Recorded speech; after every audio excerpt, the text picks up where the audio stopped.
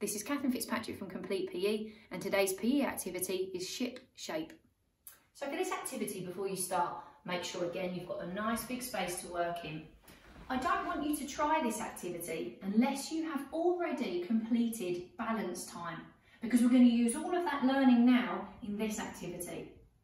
So we already know that balances have to be held completely still, and we have to extend and point our fingers and toes when we're holding them. We can use lots of different body parts to balance on, but this challenge is going to be about adding together 3 balances that are attached to different themes. The first balance you're going to create is a wide balance.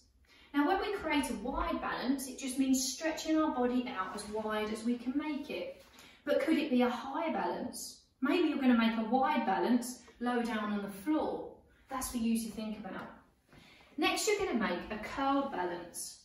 Now we could be curled in a number of different ways. This is probably going to be a lower balance, but how many different ways could you be curled?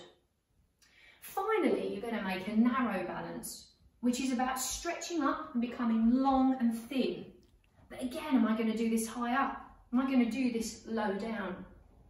You're going to piece together your sequence. Keep trying to think of as many different ways that you could make wide, curled and narrow balances and put them together. Keep trying, show somebody else, see what they think of it, and try and make it the best sequence you can. Give it a go.